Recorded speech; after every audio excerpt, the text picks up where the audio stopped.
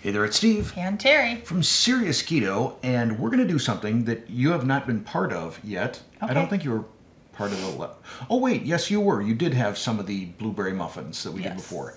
So, starting last month, I did a new thing, and I'm going to continue to do it, called Clearance Keto. So, when we go to the grocery store, I always check the clearance aisle to see if there's any keto or keto-friendly stuff. Right. Last month, it was the Birch Benders Blueberry Muffins. This month, it's the... I'm going to hold one up. Hershey's...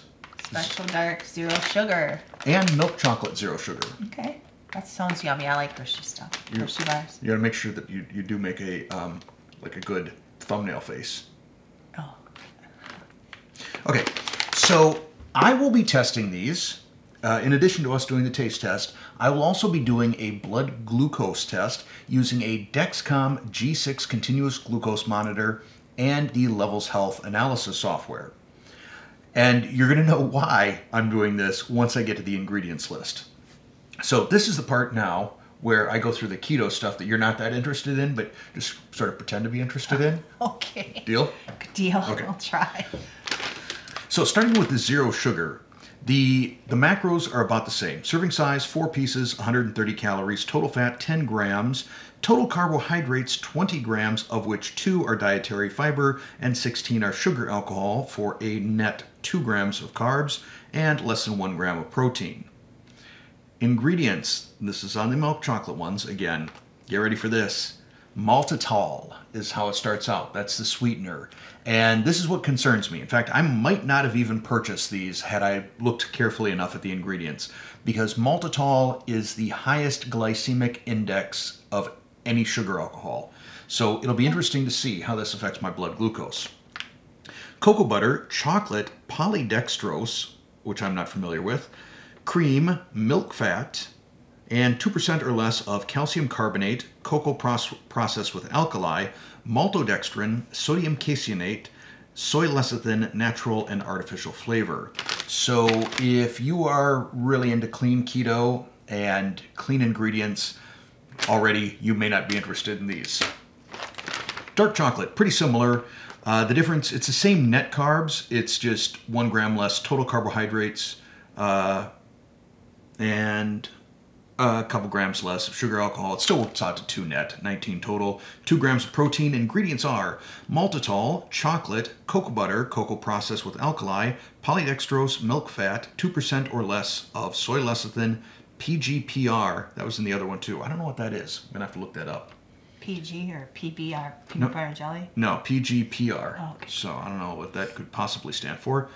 And vanillin. So which one would you like to start with? Let's go with the regular chocolate. Milk chocolate? Chocolate. Yep. Probably a good call. Sometimes dark chocolate, you know, has a coffee-like. Yeah. Oh. Yep, so they're kind of like wrappers, the, yeah, they're like the, what do they call it, fun size? Yeah. So kind of like Halloween, Yeah. Halloween size.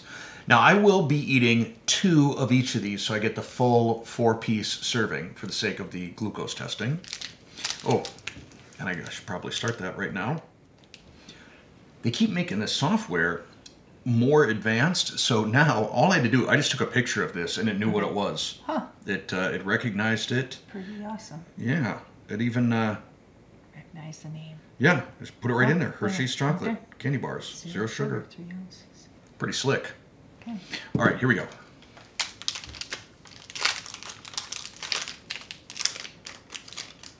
Oh, also apologies if you hear some background noise. It's raining out, and the mic's going to pick that up. Okay. Hopefully no one falls asleep, like sleep sounds. Yeah. Good. Just less sugar. Taste Yeah. still has the same Hershey milk chocolate bar. I haven't had a real chocolate bar in a long time, but this is good. Mm-hmm. I mean, this is very chocolatey, not as sweet as I recall. Yeah. There is a tiny little bit of cooling at the end. Yeah. It's been quite a while since I've had maltitol as well, so I didn't know if I'd get. It's not as strong as erythritol for the cooling, but it's still you pick it up a little bit at the end. That's fine, yeah, because it's like if when I like to freeze my Hershey bars, so yeah, so They're a little cold, so it's kind of similar. I still have a bite in, so I didn't want to chew while you were talking. So now we have the Special Dark. Yeah, really good. Same thing, just has a little dark flavor and less sugar. And it has that same crunch, and I like it. I don't like it as much. I mean, I've gotten really used to the Lindt dark chocolate, like 90% cacao. I don't like Lindt chocolate, so I like Hershey's. That's what I have, Hershey bar. Yeah, to me, this feels like sort of an attempt at dark chocolate. Oh. I don't, like I said, I'm used to, I like that my dark chocolate to almost be right on the edge of bitter with that sort of kick to it. And this doesn't get there. This is a lot closer to milk chocolate than it is to dark chocolate, in my opinion.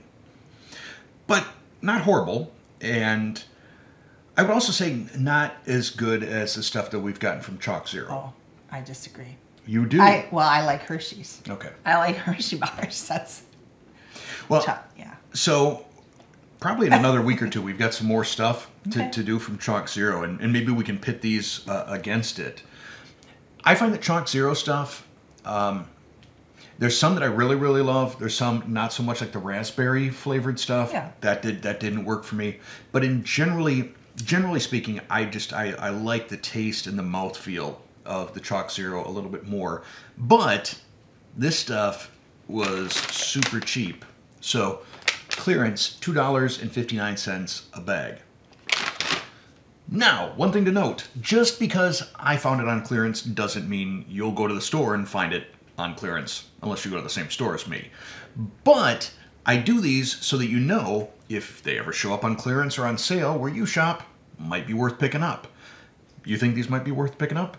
Yeah. You like them? There's less sugar, but I know all that other stuff, I don't know. You know, if I'm going to eat sugar, I might as well eat real sugar instead of all this other sugar substitutes, but well, yeah, I don't know. Right. So I figured. So there's your that's my non-keto thing. To me, sugar is sugar, and if I'm gonna put it in my mouth, I'm gonna do the real stuff. That's my choice. So there you go, the non-keto opinion. I don't regret purchasing them for this price, but we'll see what happens to my blood glucose. So we're gonna cut away for a moment. For me, it's going to be for 2 hours. For you, it'll be instantaneous. Then I'll be back with my glucose results, and then after that, we'll be back to say goodbye. All right, let's see how those Hershey bars affected my glucose over the last 2 hours. The Levels software scored this a 7 or a gentle rise. Let's take a look at the details. 23 points, so 23 milligrams per deciliter. It's not horrible. A spike is generally considered 30 points or more, so this was not a spike, but there definitely was an impact on blood glucose.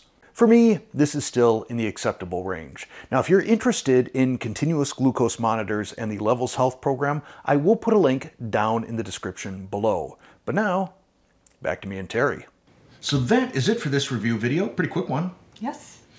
We've got some fun stuff coming up later this month in terms of other reviews, so that we can get the whole family involved. Should be good. You know what they are?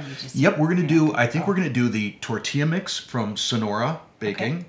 Okay. We got some Chalk Zero stuff to do, and then I always try and keep 1 week per month open because you never know. I could find another product. Something could show up on my doorstep. Okay. So I like to be ready. All right. But always ready. Yeah. Cool. All right, well, I like chocolate, so these were good. What do you have to say now? See you next time. That's right. And I say thanks for watching.